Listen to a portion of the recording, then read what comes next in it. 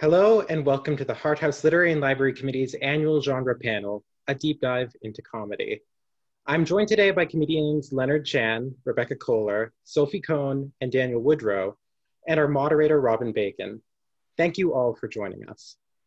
Before we begin, I would like to acknowledge the land upon which Hart House and the University of Toronto operates. For thousands of years, it has been the traditional land of the Huron-Wendat, the Seneca, and most recently, the Mississaugas of the Credit River. Today, this meeting place is still home to many Indigenous peoples from across Turtle Island, and we are grateful for the opportunity to work and write on this land. I encourage all settlers watching to learn about the Indigenous peoples and literatures of our meeting place, especially since this panel is taking place in such a close proximity to Orange Shirt Day. Thank you for letting me begin. And now I'll pass the mic over to Robyn, who will start the discussion. All right, Leonard, Daniel, Sophie, and Rebecca, thank you for joining us. I'm just gonna dive right in and just ask a simple question, which is, why did you become a comedian? And what drew you towards comedy? And anyone can start. Well, I can start. I would say I was an environmental engineer before this. I spent 20 years doing that, and then I completely lost all faith in humanity, and so now I'm a comedian. Sounds about right. Cool. I think being a comedian was the first thing I actually tried when I first put myself out there, and I guess that ended up sticking, so I got lucky with that. What drew me towards comedy, I literally don't know. I don't think I ever saw a live show before I went. I just thought it would be something cool to try, and always made stupid funny videos when I was a kid, which is just like TikTok right now. I'd be viral for sure if I was a kid right now. But yeah, I think that's kind of how it started for me. Awesome.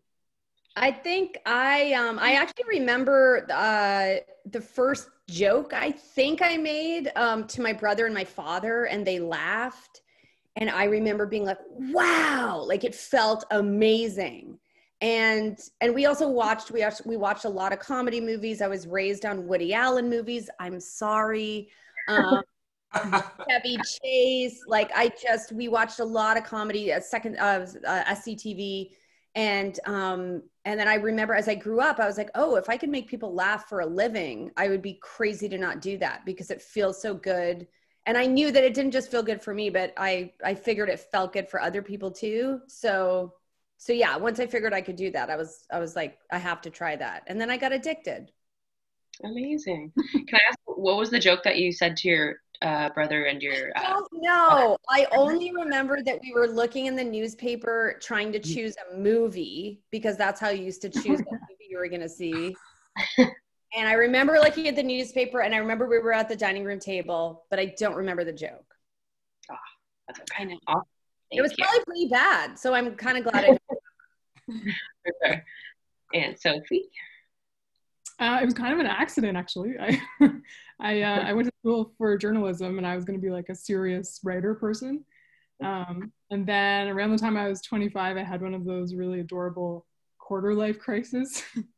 And sort of on a whim, I took an improv class at Second City, just because I was like, oh no, my life, I feel crazy. And just completely fell in love with the community and the freedom and the whole scene. And then from there, it evolved into stand-up, and yeah, I was just kind of hooked after that. Awesome. Cool, thank you. All different amazing answers. So second question I'm gonna pick is what does an average day look like for a comedian? What do you do all day?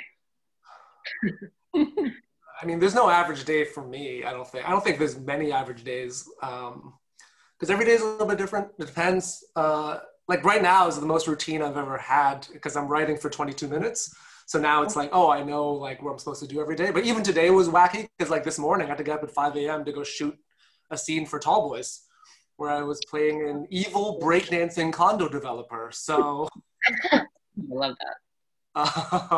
Yeah, and then I'd go back to work at 22 minutes, and then now I'm doing this. So yeah, it's for me. And anyways, I don't know how everybody else feels about this, but I don't think any day is the same, and you just kind of take every day as it comes, which I think is a good way to handle a pandemic, I'll be honest.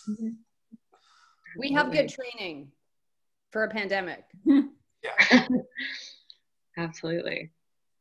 Anyone else? But yeah, I would agree that no day is the same, and it depends what you're doing at the time. Like if I'm just doing stand-up, it might be like get up, maybe a bit late because I was out doing stand-up late last night, maybe go to the gym if I can't, you know, have lunch, maybe have coffee with somebody, and then kill time until my performance, and then feel nervous for 2 hours, and then do the show, and then wait around for the second show.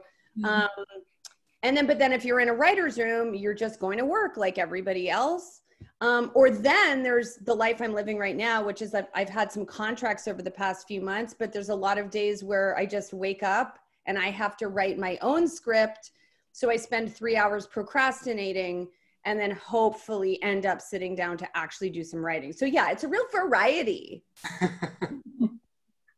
I mean, for me, I find that's hard to answer because, like, if you asked me that February or earlier, I would have a different answer than right now. Like, because life's a little bit more predictable at the moment. But yeah, I would say the same because I'm always like working on a lot of different stuff, like my own stuff, running my own like monthly comedy show or like stand up, and like I've been doing some writers room stuff in the last few months, and like even like a small like role on Lady Dicks that they're filming right now. So it's like just literally every day in the last month has been completely different, from days where I have nothing to do, I just go skateboarding, or days where I'm sitting down in a 7-hour Zoom meeting trying to like punch up a script.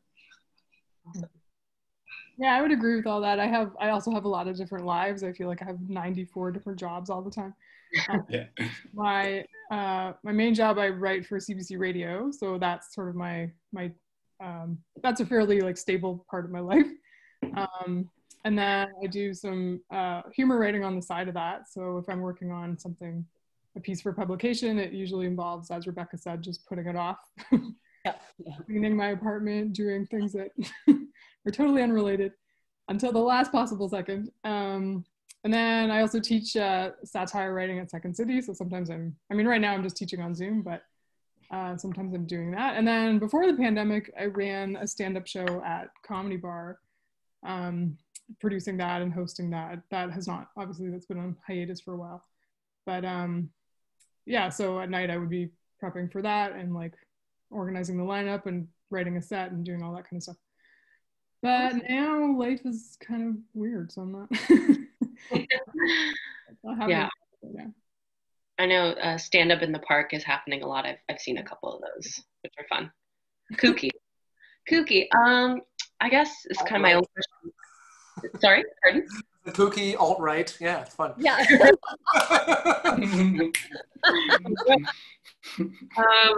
So I was going to ask, what kind of projects are you all working on now? And also, what is your favorite theater or festival to perform at, and why? Ooh. Kind of 2 in 1 question. I like whatever festival books me. That's my favorite festival to perform on. Whichever. I don't have favorites. Theater, I don't know. I hate all theaters. I don't know, like they're really bad for comedy. It's like a different type of performance. So I feel like when the majority of the time you're performing in front of 50 to 100 people and all of a sudden they're like, here's 1,000 people, you're like, how? It's like a different, like the laughs come to you like in a wave and it's all timed weird. There's longer pauses before people laugh. So there's like a second where you think you're bombing. It's just like a completely different environment. So I don't know. Like theaters aren't conversations. They're performances. Like you're basically, here's my shit, and then enjoy it. There's no back and forth. It just is what it is. I would prefer like a packed 400 seat theater than like even like the bigger ones that I've done. I would probably agree with that. My one thing that I like about a large audience is that there's more chance that people like, if 50% of 1,000 people find you funny, that's still 500 people. So your odds are better, but it is definitely a different kind of performance. My favorite club used to be the Comedy Works in Montreal, mostly because that's where I started. And for years it was just like, it was like a small club, and it was with a brick wall, even though it was a fake brick wall. Like, it really felt like a comedy club. But Montreal, anyway, I'm thinking about it right now. I'm like, I don't know if I could give it a favorite. But I definitely probably prefer club comedy over theater comedy. Just there's a different vibe. There's different pressures. I think I feel more at home in a comedy club. And what was the first half of your question again? What am I working on? Yeah, sorry, I should have spaced it out as two different questions, but how dare you? I will roll with the punches and answer. I'm currently working on, I just finished a 1-week contract helping somebody develop a show for CBC. Before that, I was working on something with John Doerr for a show he's doing with CBC and Just for Laughs. And then now I'm just writing my own scripts and, you know, maybe hoping either they make a great writing sample or I could sell them. But mostly I always just write something that I think will make a great sample. And then if it accidentally is sellable, then great.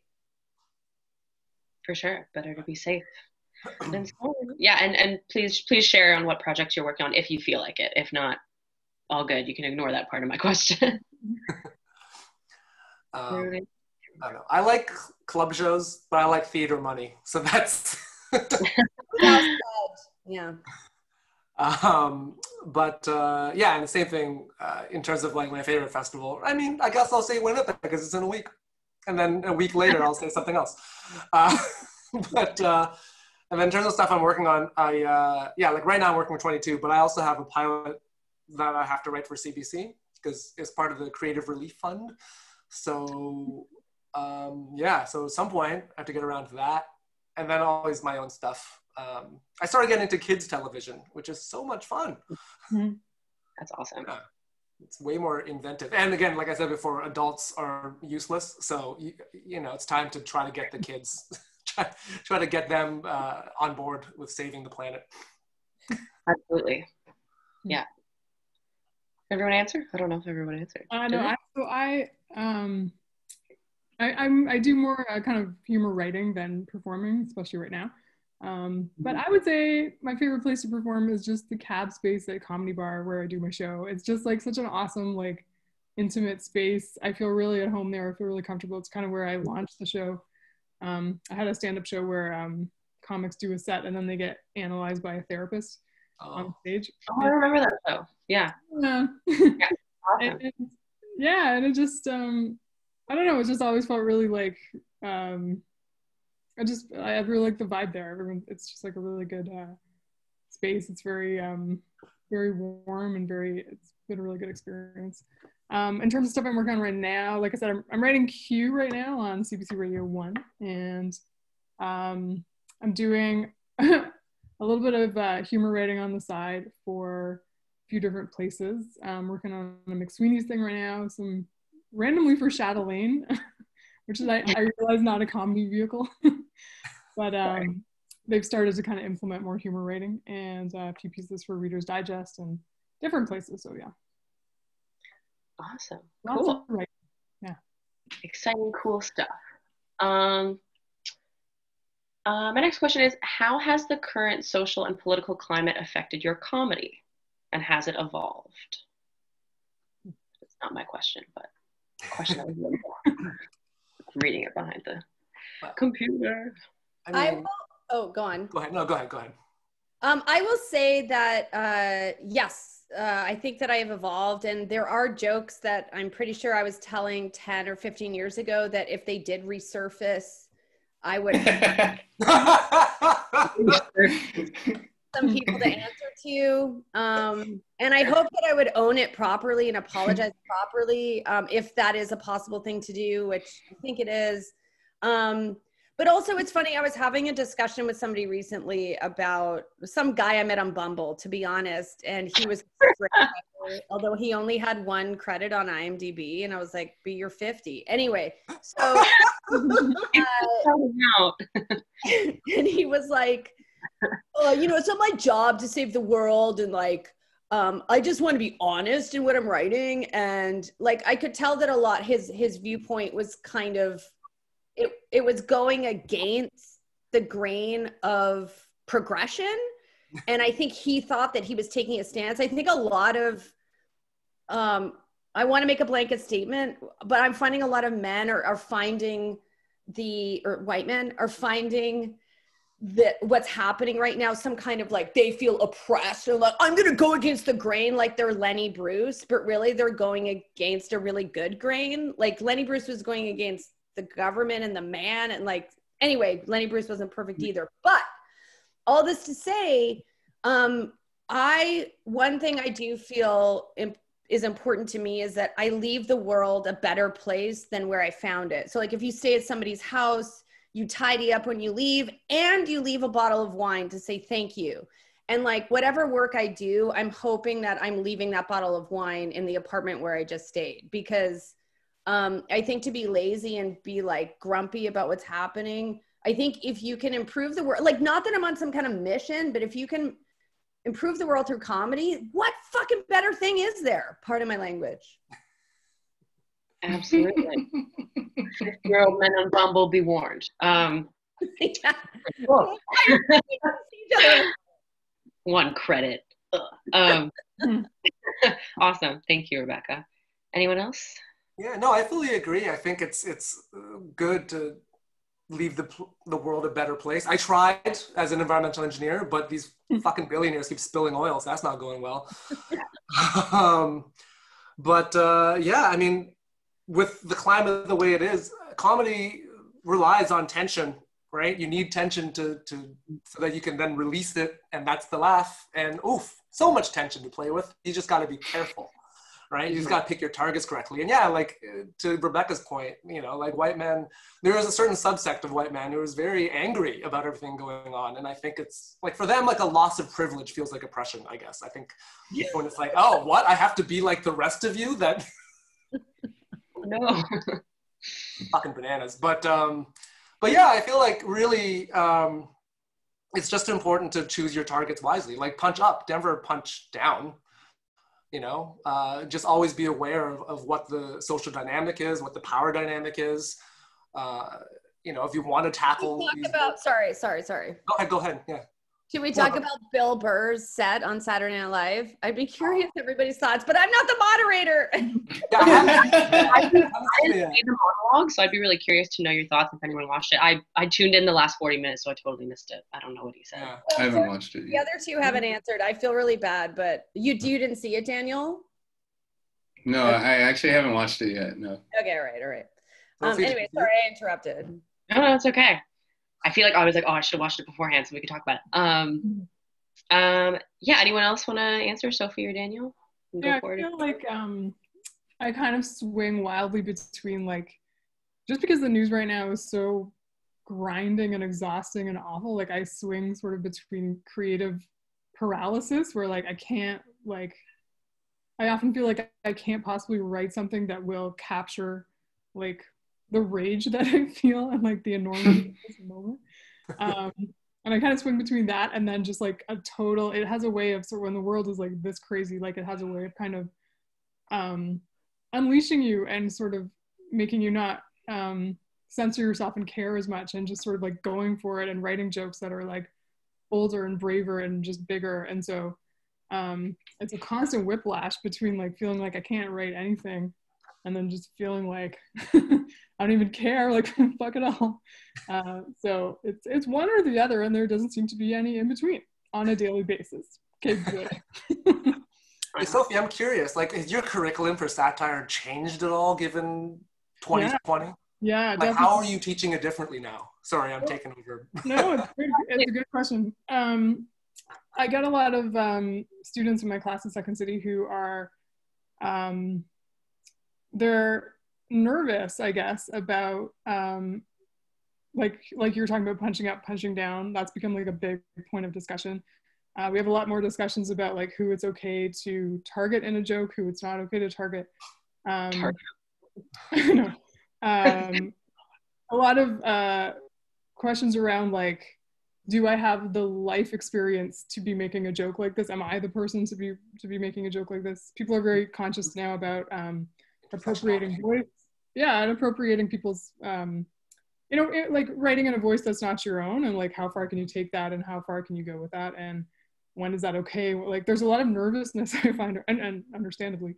So we have a lot more. We have a lot more of those types of discussions in class, but I also like I had a weird class like not too long ago where somebody was upset that the sheer volume of jokes that are at the expense of white men right now, and they're like, is it white men who's upset about it? Because I don't care. Yeah, it was kind of, it sort of divided the class, like, so it was kind of an interesting. Yeah, there was sort of like half the class that was like, it's okay to offend white men with your jokes, like they've had their time. Yeah, everyone loves it. Yeah, and then the other half of the class was like, no, they're a group of people too. Like, so it was just like, there's a lot of those types of discussions. But yeah. Well, that's interesting, and I think it's a worthy discussion because I was upset. I when Bill Burr punched down on white women because he's a white man. Yeah. And I feel like that's not, I'll hear it from anybody else, but not from him. It really pissed me off. Yeah. But I feel like I can't say that it pissed me off because I'm a white woman and Twitter will just make fun of me. So yeah, it is really interesting, these dynamics of who can talk about what. It's exactly. And I would say broadly speaking, that is the biggest change in my classes is there's a real nervousness around who can talk about what. Like that's exactly it. Yeah, but that's good. I think it's good that people are thinking about it because before nobody was thinking about it, and then that's how you don't have minority voices in the arts. So it's, I'm glad that all this upheaval is happening, mostly because it will help with my employment, but like. Me too. Yeah, and it's also been interesting too because in the last little while I have more minority voices in the classes, so I find people are less maybe less willing or more conscious of, when you're making a joke and it's just another group of like people who look exactly like you, you don't actually have to look at anybody who's at the receiving end of that joke. It makes you kind of think twice, I think, about like who are you actually talking to? Yeah. And when they're looking back at you, that changes things a bit. And so I'm happy for that. That's good. Yeah. Amazing conversation. Love it. Daniel, did you want to say anything or? I've only really done about 15 or 20 sets in between when all the protests and stuff started and now, but I found it like kind of interesting because the majority of the audience that I've performed for are white, like between then and now, and I find that they were like very sensitive to any Black jokes, also very sensitive to any jokes about white people, and did not want to hear about COVID. So it leaves you a very small window to like relieve people while not touching on anything. But also I don't care and I'll still do the jokes anyways, because if you get pissed off, then maybe that's a you problem. Yeah. Like I don't really, I'll push the line, but I know that I don't cross it. So it is kind of a little bit frustrating where you're like, there's no way, it's just like, resistance to everything because it's been so overwhelming and everyone's overstimulated. So the first thing you want to hear when you hear comedy is none of those things that have been in the news nonstop for the last 7 months. Yeah. I saw oh, sorry, go ahead. I was going to say, that's just the thing with COVID jokes, right? Like everybody's experiencing it and everybody has, but nobody, it's like, if you're being held hostage, do you want to hear jokes about your hostage takers? And people are coming to like stop, like give it a break and like not think about COVID for an hour and just like let it go. Maybe like I find you can joke, like I'll do jokes about how much I've been on Zoom, like having Zoom parties and like stuff like that, but never directly talked about COVID because I feel like nobody wants to hear that and I don't really want to talk about it either. Yeah, that's the thing. I feel like it's going to be talked about maybe like 10 years from now when it's not too fresh and too annoying to talk about. Awesome, amazing. Yeah, I know with because I would help out with the Second City camps, and we were starting to teach the kids about consent on stage, which I think is really interesting in terms of improv, not so much stand up, because the kids don't really know how to do stand up yet. Yes, and but not always. Yeah, yes, yeah. You got to do it quietly, and you got to just like seek permission without like having to expressly talk about it, and constantly check in with each other. Yeah, awesome, amazing. Another question. I don't know if we don't got any Facebook questions yet. Okay. I guess my next question would be, do you have any advice for comedians just starting out in either in stand-up or in improv? Maybe any writing tips or stage etiquette tips, whatever you got. So many. I think my base advice, well, like especially any kind of performance, but especially stand up, you just have to do it. Like, just do it. You can't not do it if you want to do it. Like, I've talked to people who are like, well, I'm going to take a class. Like, okay, fine. But like, get out. Like, anyway, the only way to get good at these things is to just keep doing them. And there's no way around that. And that is a really frustrating aspect of it. It's also one of the most exhausting aspects of choosing to do this kind of thing. You have to go out every night. You have to get on stage. You're tired. It's cold out. But like, that's what you have to do. But my second piece of advice is like, try not, like, if you feel like you're doing well, like I'm not speaking to people who are just like narcissistic egomaniacs who are like, I'm amazing. But like, if you're like, I think I'm pretty good at this and people seem to laugh when I do it, don't get too many people in your ear about how you should do things. Because when I started, I had a lot of people saying, you have to do this and you should do that and you should write like this and you should try to, and I had my own thing, but I got distracted by what other people were telling me. And like, I'm not saying not to take advice, but take it, process it, and leave what you don't think fits for you, because you know best what you're trying to do and how it works for you. Like, for instance, other comics I know will write with other comics. I can't do that. As soon as I say a joke to another comic off stage and they go, that's like, I'm never going to do that joke now. So just do it on stage. So yeah, basically, like, my advice is don't take too much advice. Love that. Especially from non like comedians. Oh yeah, that especially. Like, yeah. Like parents and family that come to see you. Like, my mom loves to tell me what I should and shouldn't do on stage, like a pageant mom. I'm like, step up. Great, awesome advice. Thank you. Anyone else?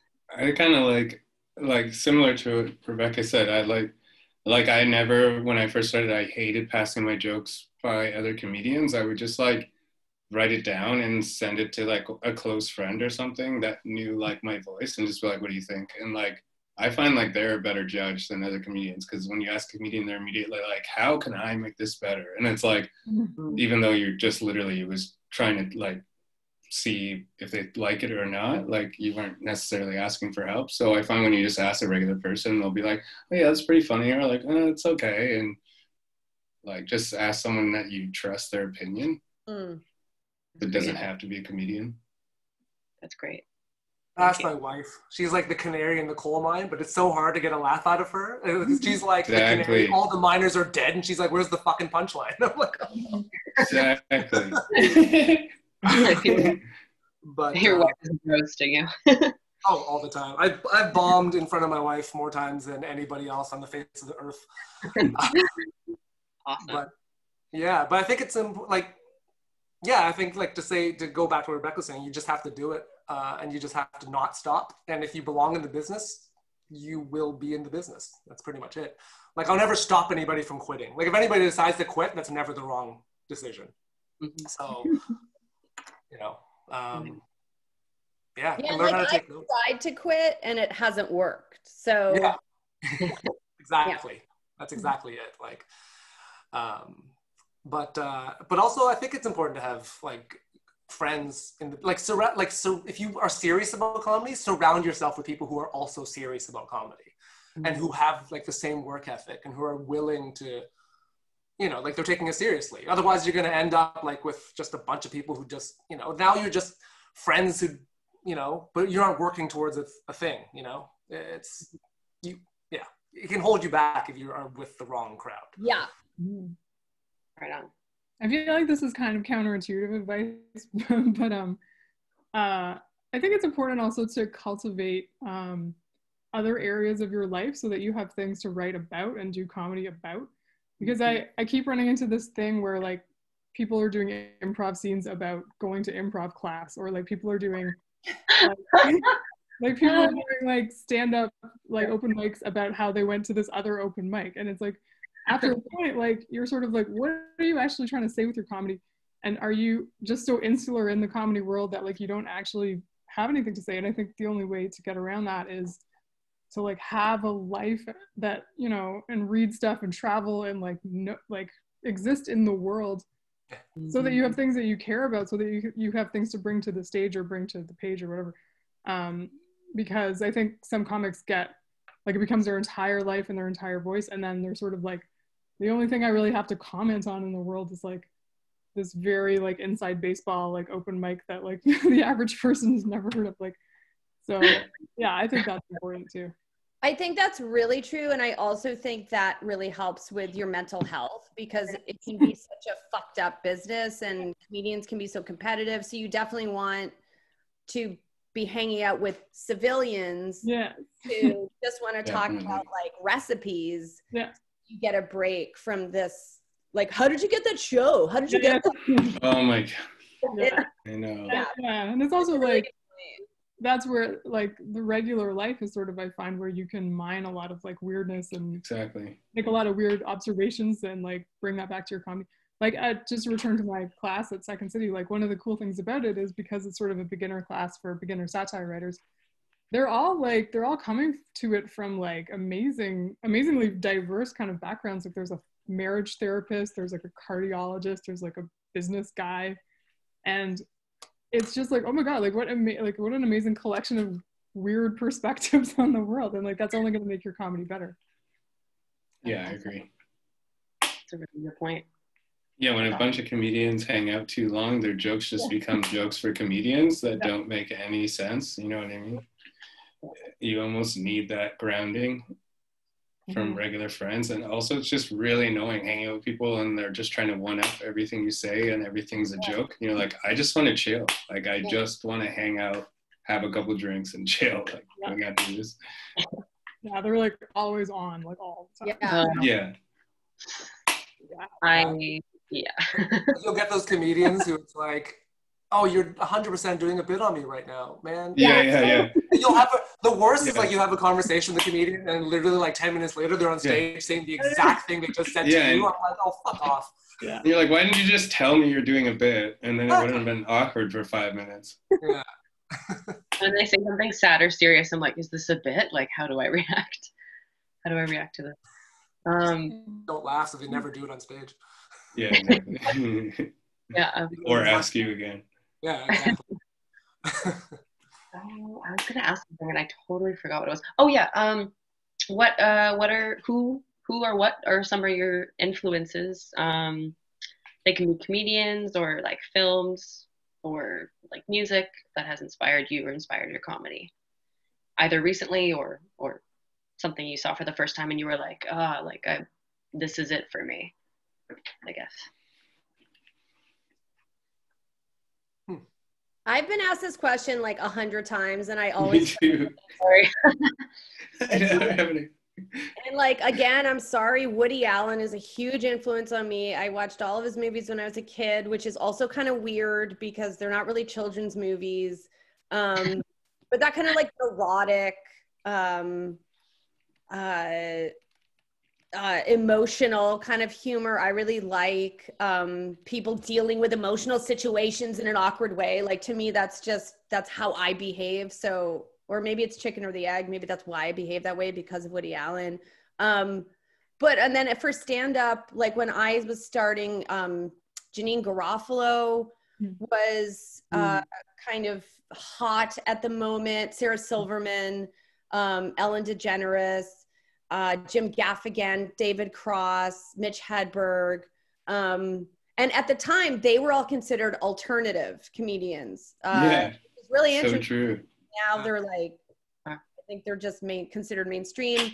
But I think it was usually people who were trying to say something a bit smart through humor for the most part.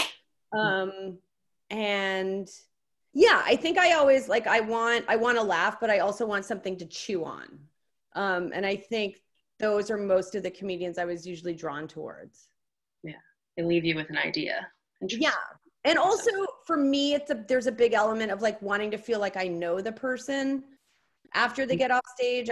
For me, I'm left cold when somebody gets off stage, and you can tell it was all just this kind of facade, which I think is less and less in today's comedy. But if I can't emotionally connect to you, I'm really bored. Yeah, especially in stand-up, I feel like you need to reveal a little bit of who you are. Like in improv, you can kind of hide behind characters, which is so fun. But stand-up is like, and part of the reason why I'm scared to do it, even though I want to do it, is because you have to kind of show a bit of yourself, and it's like, ugh, vulnerability, gross. But yeah, thank you. Oh man. Yeah, I hope that like early influences don't affect who you are as a person, because the first comedy album I ever had was Bill Cosby. So I'm sorry. Oh man, it sucks. Yeah, it was brutal. My first album was Bill Cosby, and comedy album, and my first music album was Michael Jackson, and I had a poster of him on my wall, and I was like, what the, god damn it. You know how to pick it there, Leonard. 2 for 2. It's me. I made this happen. But yeah, Bill Cosby was great because he's such an incredible storyteller, and I actually got to see him before all this stuff broke, so I had no idea. And then it was incredible watching him just command an audience for 2 hours, just sitting. And he was in his 80s, or I don't know how old he is now, but he was just sitting there in like sweatpants and a Nelson Mandela t-shirt and just talking for 2 hours, and it was riveting. And it's just like, and then later when all that stuff broke loose, you're like, oh no, like he's using that power for evil. Yeah. Oops, forgot to tell you, I'm a predator. Yeah. But I really like writer comedians, like just cleverness, like people who could really use like the written word in a way that's like, ooh, I love that. Like Patton Oswalt, or like Gary Goldman, John Mulaney. Seriously, Yeah. love. And a lot of writers really become performers pretty quickly, usually, I feel like. They got that strong word. Yeah, I mean, I started as a writer, and I'm still trying to figure out performance, but I think You'll get I'll get there one day. But yeah, it's that's what I gravitate towards, just writers. Cool. Awesome.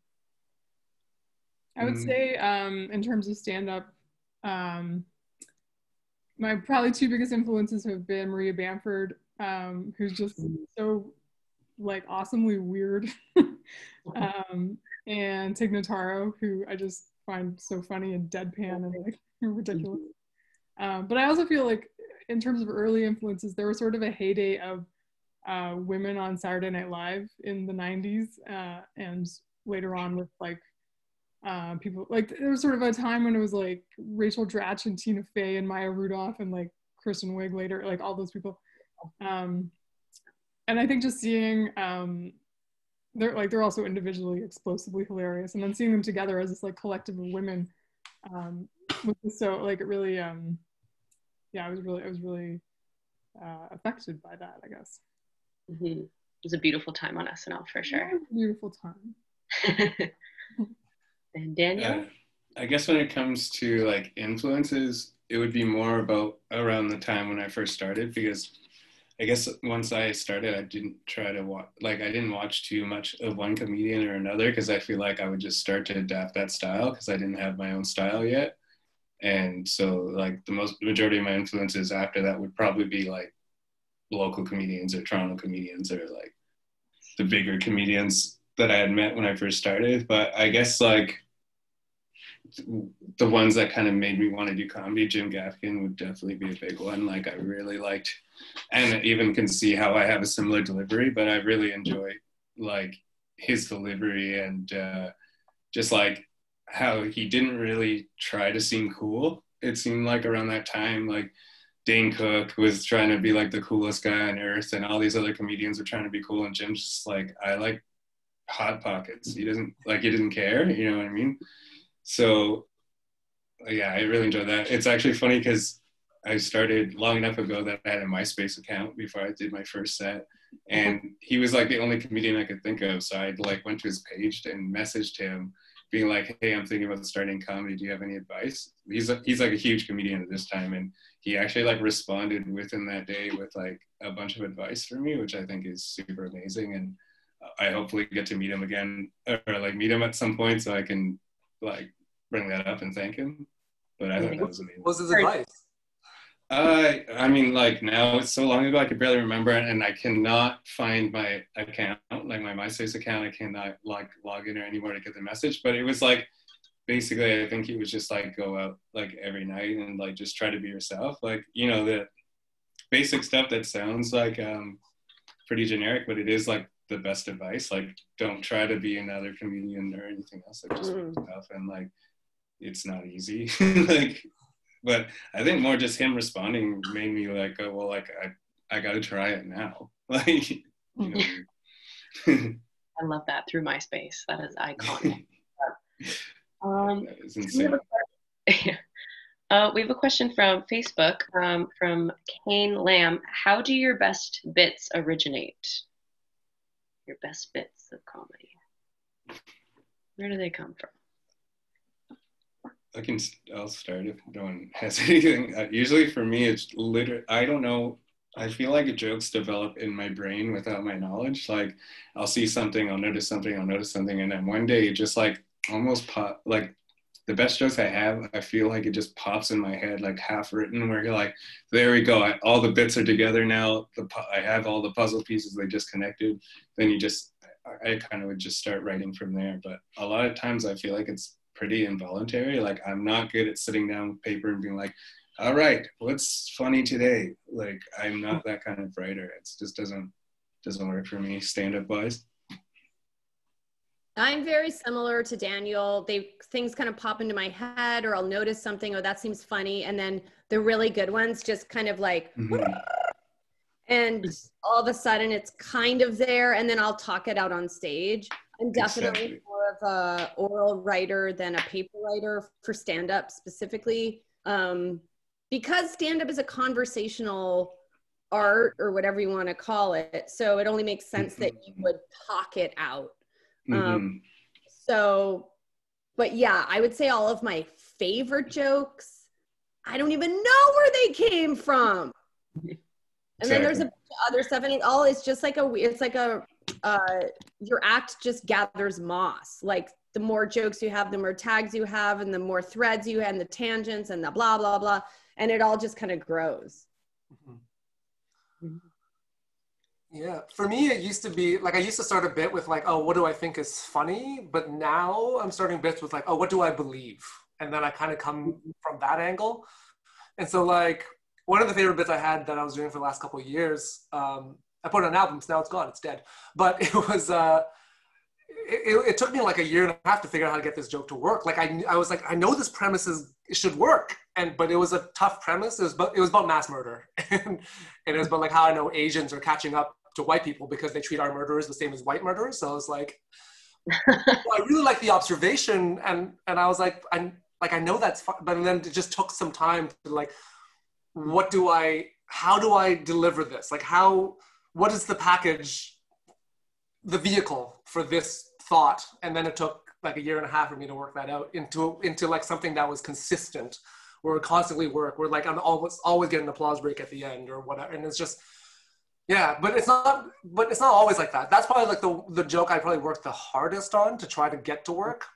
But other times it's same with Daniel, same with Rebecca. It's just like, oh, this joke just sprung from my head like Athena, like just hammered out. Just happens. And I think part of it is like the more you write, the more you've internalized the process for how to write jokes. And so then everything just kind of assembles in your head. Yeah, it's kind of a mysterious process. But I find that maybe one consistent thing for me is like, it's usually something that there's some emotional heat behind. So it's things that I'm really mad about. It's things that I find really funny. It's things that I'm like worked up about in some way. That's often how it starts. And then it's just about the discipline of sitting down and like writing it and, you know, looking at it from a few different angles. I would say the opposite of Rebecca. I'm a very I'm a writer before a performer, like, so I'm a very written person. Does that make sense? Yes. And so I need to sit down and work it out on paper and just sort of like, you know, I often don't know exactly where it's going until I've sort of written through it a little bit. But yeah, it usually starts with some kind of an emotional response to something, whether that's rage or hilarity or whatever. Awesome. Amazing. Yeah, I find the same with me too. It's like something that really annoys me and aggravates me. It's like I'm like, for example, like one of my favorite jokes to do, like my neighbor had dogs that would bark all constantly, like 5 pugs she would always let outside, and they would just bark all day long. And it literally made me so mad. I was thinking about like literally poisoning them. Like I'm not doing a bit right now, I'm telling you the truth. Like I literally was like, how could I poison these dogs? And then I'm like, wait, hold on. You're going insane. Like just write a joke about the dogs and then you'll feel a lot better. Like, cause every time you release that frustration kind of when you perform it, or you make it like, now it's not just your problem, it's everybody's problem. Like they understand what you're going through. Yeah, definitely rage is a really big, save me from killing. I like dogs, by the way. Just 6 months of them barking 24/7, they'll make you do a lot of things. That's me with my neighbor's kids. They won't. See? No, I understand. Poison them too. Yeah, like to Sophie and Daniel's point, I think like to find the emotion of a joke is super important. I forget who told me this, but like every joke like needs an emotional core, where it's like, because that's the way for the audience to connect with a joke. So like even if, especially like, you know, if you're talking about very specific experiences, like there's going to be stuff that the audience is not going to be able to relate to in terms of like the specific details. But if you can find an emotion that they have all felt, a universal emotion, then that is the entryway for the audience. And if we can emotionally connect to the joke, then that's how we know that's the way the audience is going to connect to the joke. So I feel like sorry, I keep talking, but I feel like the magic in like stand-up too is when you find that moment that you thought you're the only one that experiences and the audience thought they were the only one, and then a bunch of people in the room at the same time realize like, yeah, that's exactly what happens to me. That is like the magic of a really good joke. I love those. And yeah, that's usually what happens when you're talking about something that's where like I find the relief comes from, when you're like, okay, it happens to everyone. You feel a lot like better. Especially if something, it's a little dark toned or has like a kind of a darker emotion to it, for sure. Like we just did that now. We want to poison. I don't. They're gone now. There's no dogs to poison. Dogs are safe. Oh, they're safe. Okay. I was like, don't worry. Now. They're gone away from me. I'm just calling the authorities, but come on. Daniel dropping Hershey's Kisses all over his neighbor's yard. Yeah. Awesome. I'm trying to think of another question. We covered a lot of stuff, which is great. Oh, maybe if you know, a question about writer's block and how you maybe push through it or get through it. I find it's a little hard, especially when you don't want to write, and especially during this pandemic, it's kind of hard to be creative. If you have any advice on that. Just watch Netflix. I'm only half joking. I really feel like with writer's block, the best cure is to leave the writing. Not every time, but like, because when I'm stuck on something, the answer comes to me when I'm doing something I'm not supposed to be doing at that time. So like watching Netflix, clipping my toenails, walking my dog, whatever, like, that's when you're like, oh, and I have weird feelings. Like sometimes you have a deadline, sometimes you have to get something done, sometimes you do have to sit at the computer, but I really feel like you have to be able to let go of some part of it so that it will come through, because it is such, it can get such a grip on you, and it just, you're like, what is my purpose in life? It can be such a dark, writing by yourself is like, it could be like writing in a dungeon. So yeah, but I would say walk away, but don't just like pick your nose out, like walk away and hope.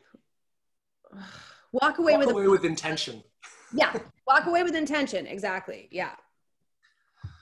Awesome. Walk away with intention. Like, I feel like a lot of writer's block can stem from fear that whatever you're going to write isn't going to be good. But, you know, I feel like I've just accepted that whatever I write's not going to be good. Like, at least when at the beginning, like, it's just going to take time to get there. But like, it's just, I think, has anybody here read the book Bird by Bird? Oh, I have it, but I haven't read it yet. Ah, great book. Yeah, I mean, it's one of those, so Bird by Bird, it's a book by Anne Lamott, and then Bird by Bird is a reference to her father who's trying to help her brother get through this huge school project about birds, and he's like, well, you just do it bird by bird. It's just one step at a time, right? So that's all it is. It's just discipline. It's just like, you know what, just put one foot in front of the other and just do it, break it down to the smallest pieces, and then work that out. And I think once you get that ball rolling, once you get that muscle going, you get that discipline, then it's a lot easier to keep it going. It's like working out, right? Like if you lose that fitness, then it takes time to get it back. But if you're there, then it's, you know, it's not as hard. So you just keep writing. Just keep writing, never stop until you die. I find also sometimes it's helpful to read or watch something by someone you really admire. And also, sometimes this is a little narcissistic, but read or watch something of your own that went really well, like, and remind yourself that like you wrote something that was awesome, or you had a really good set, or you know, whatever, like, I find that can be helpful. Sometimes also I change the font. That's a great, I'm gonna try that. That's a good one. That's a really good one. Because then it, like, I don't know, it's weird, but it appears to me as like a totally fresh piece of writing, and then I'm like, oh, Yeah. it's just a weird little thing I do. It's a great idea. I'm gonna for sure try that. Yeah, try it. Calibri. Yeah, Calibri. I'm gonna write this joke in wingdings. It's gonna be great. Comic Sans, deep point. But also, I know Daniel hasn't answered yet, but I will say too, when you do walk away, like sometimes I'll have like something I have to write, and you know, I get the assignment on Monday, and then it's Thursday or Friday, and I still haven't written anything, but that's not to say I haven't been thinking about it all week. And by the time I sit down, it's there. And I'll feel guilty all week knowing that I haven't actually sat down, but it's not like it's not happening. And I feel like you have to learn when you're actually just shut off and when you're actually processing and percolating, because you have to walk away to percolate. So yeah, it's like finding like how you work and knowing when you're fucking the dog and knowing when you're actually doing something, but it looks like you're fucking the dog. Again, part of my language. I feel for sure. A lot of dog stuff going on in this conversation. Dogs are really getting it this convo. Poor dogs. I also love how there's a dog right behind your head. I mean, oh yeah, sure. Broidy. Yeah, I feel like I'm either in a constant state of writing block, or like I feel like I'll have a month where I can write really well anything I want between stand-up, the scripts I'm working on, whatever. So I'll just like literally write as much as humanly possible, and then I just seem like I get tired or something, I hit a wall. When I'm working on scripts, I find I'm either more on or off. If I work on it every day, I'm more on, but there's days where I'm like, I can't write today. But as I'm walking around, it's still like you said, percolating is the best way. Like I feel like it's brewing in my head. All of a sudden, you like that puzzle piece snaps, and you're like, there we go, and now you can go back to writing. I don't think that like writer's block necessarily means you're physically writing or typing. Like it would be when you're out of ideas. But sometimes I feel like you just need a break. Like maybe I'm not the most practiced writer. That's why I need to get into more routine. But I honestly don't, like I wouldn't be able to write every single day, every day. I mean, when there's a timeline, it does help because you have that pressure that keeps you motivated. But I find when I just don't give myself a pressured timeline, I come up with a better result in the end. Well, I think the walking away is important because then it promotes lateral thinking. Yeah. Mm-hmm. You know, like I think I used to be on the board of directors of this company called Subtle Technologies, and the whole purpose of the company was to create spaces for interdisciplinary thinking, like between scientists, artists, and whatnot. Because like oftentimes, especially with science, like you get so, you know, you have the blinders on and you only know how to do things a certain way, and your depth you have a lot of depth of knowledge, but not a lot of breadth of knowledge.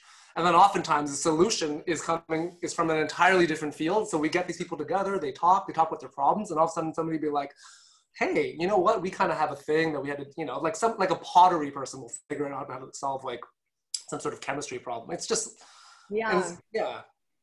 just lateral thinking is really important.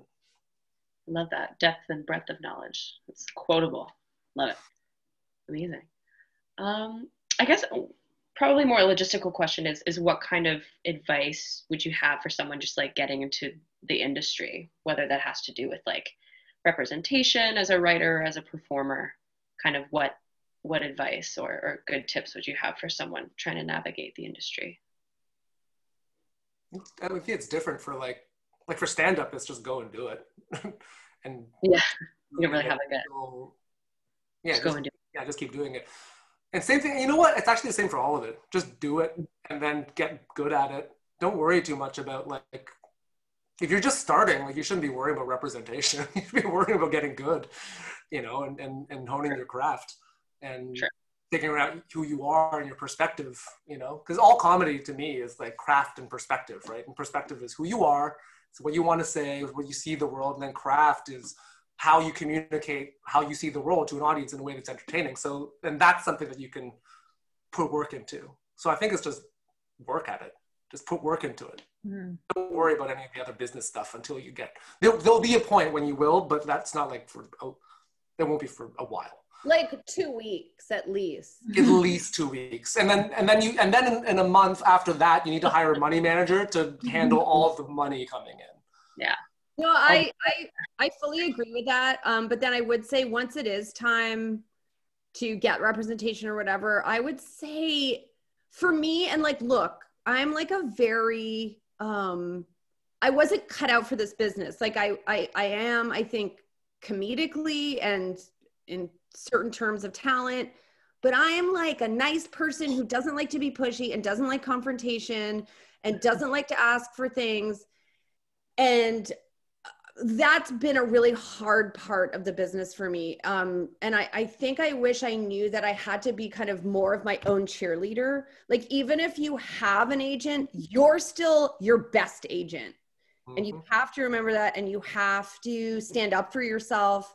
And I have a lot of shame, even when I talk to my agent, you know, like, is it okay if we ask for a bit more? Like, I should be like, I want more money. Like, there's, you know, so I just think you have to believe in yourself. If you want to bother, like, there's a reason you're here. There's a reason you're doing well if you're still here, and you have to believe in that, and you have to be there for yourself. Like, it sounds so corny, but I think I wish that's definitely something I wish I was better at, or if somebody had like maybe coached me on that. But yeah, it's a weird business, and it can be really hard, but it can be really fun. But to Leonard's point, first and foremost, you gotta get good at it, or like get out of here. Better get out. Love that. Thank you.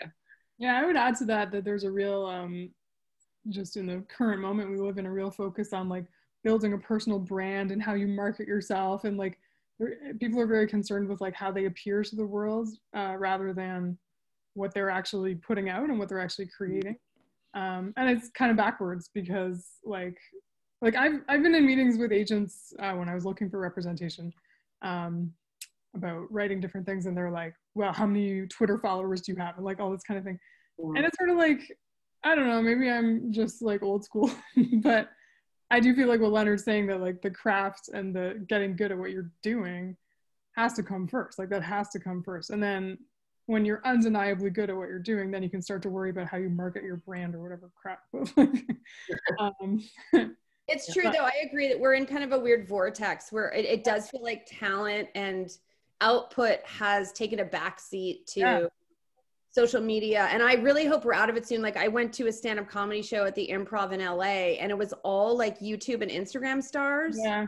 And it was not funny. And I was like, if I had come to that comedy show as the first comedy show I'd ever seen in my life, I would never go to another comedy show. It was sold out, I bet. It was sold out though, because they're all famous, but they suck. So like, have another show somewhere else called like the Shitty Performer Show at the Shitty Performer club. Like, don't call this comedy. Comedy clubs do that just purely to fill their rooms, and it's super annoying. I know, but it's a real bummer. And I think to Sophie's point, like that's kind of like, again, like I hope there's a backlash to it, because there's nothing wrong. And because I feel really old, I'm like, well, I don't have that many followers. Maybe I'm bitter, but I'm also a good comic. So I am resentful that somebody with 10,000 followers who isn't funny is getting a spot and not me. So that's definitely a weird part of the business too. It is, yeah. And I find I have a hard time caring about that stuff. Like Twitter, I'm on it. It doesn't matter to me at all. I don't really like it. Just I don't care. I can't bring myself to care about these things in the way that I guess I'm supposed to. So maybe that's a bad answer. But I'm the same. So at least we're in it together. I'm with you guys too. I have like no Twitter followers and I'll give a shit. Yeah. And I know I'm supposed to. Like I know, like if I want to, I know a lot of writers' rooms, like they would look at your Twitter account and be like, "Oh, what is?" And I'm like, "I don't care." Yeah, I don't care. I'm old. I'm in my 40s. I didn't have the internet until I was in university. Why the fuck? Yeah. Awesome. Thank you. Fuck social media. Sorry, I don't know if I can swear. Uh-oh. Yeah. Sorry, guys. Just kidding. Do you guys have any questions for each other? I mean, I think I asked a whole bunch. We covered a lot of stuff. If you have personal questions, creative questions, professional, I'll let you do it. Whatever you want. Rebecca, if you have any gossip from LA, some hot goss. There's COVID there.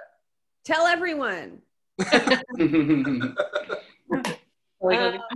It is crazy though. Did you know when you fly back there, they don't ask you, you don't have to quarantine. They don't ask where you've been or if you've been exposed to the coronavirus. They don't. That is. Well, that explains a lot. Exactly.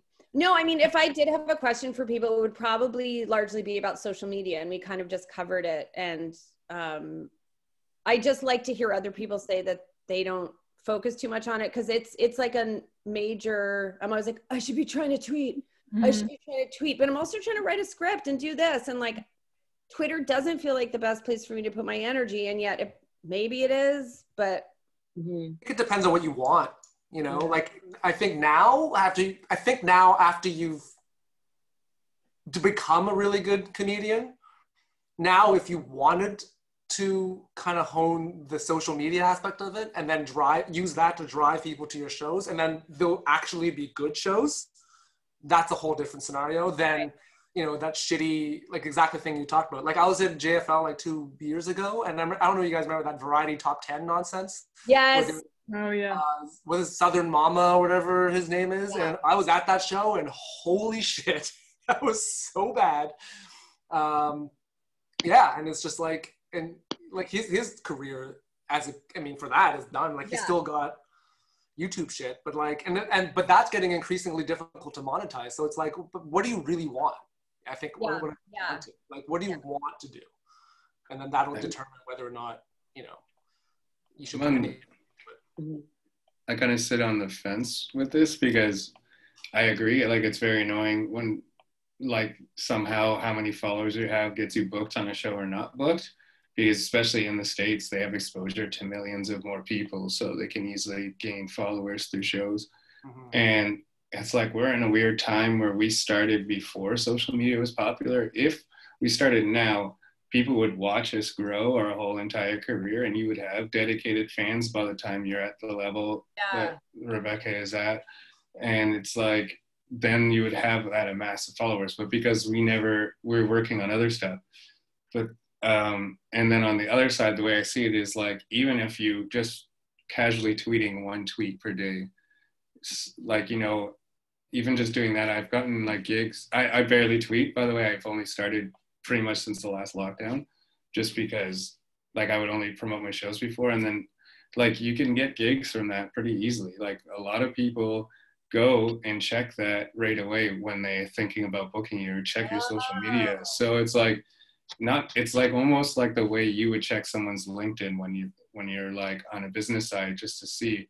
You just maybe go to their Instagram, not to see their followers, but if I'm like thinking of booking someone recommends to me, I'll go see if they have any stand-up videos on there, or like what their content's like. For funny things once a day, or just something?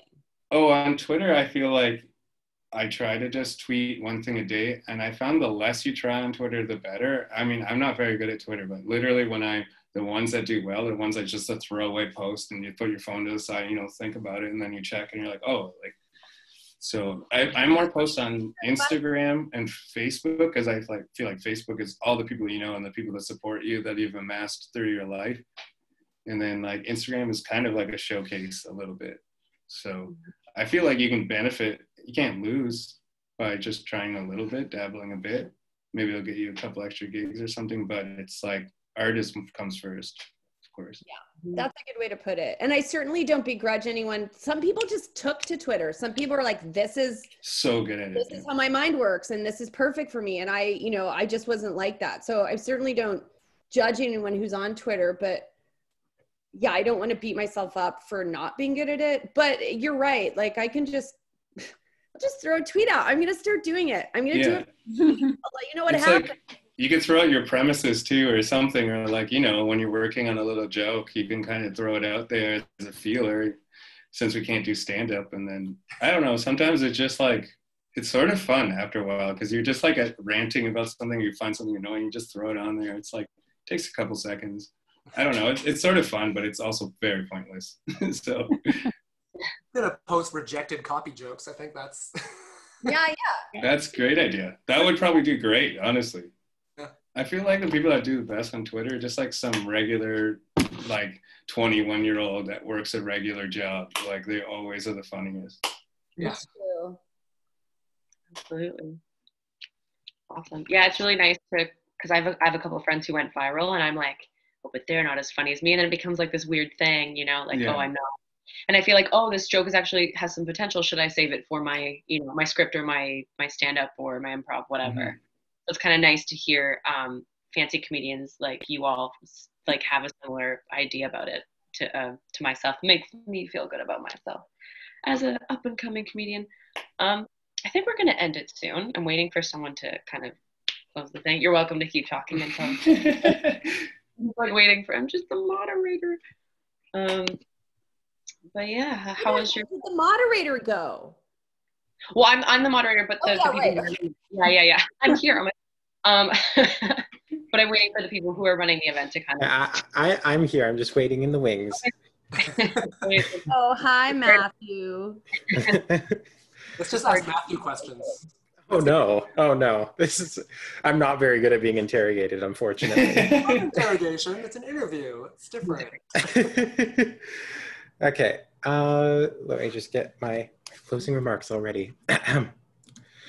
Thank you, Leonard, Rebecca, Sophie, and Daniel once again for joining us today. Your discussion was so insightful and interesting. And thank you, Robyn, for helping to moderate the panel. That'll be all, but if you enjoyed this video, then please join us on November 24th for our staple fall event, How to Get Published. And stay tuned for our monthly Deconstruct the Library activities, which includes a social justice reading list and hip-hop playlist. This month, the theme is future. You can find more information about these events and the Hart House Literary and Library Committee on hhlitandlib.ca or by following the committee on social media and subscribing to our monthly newsletter. Please also listen to our EndNote podcast, which is released bi-weekly everywhere you stream podcasts. Thanks and goodbye. Bye. Thank you. Thanks. That's just been a pleasure. Great to see you guys. Yeah, you too. Thank you. Bye. Bye.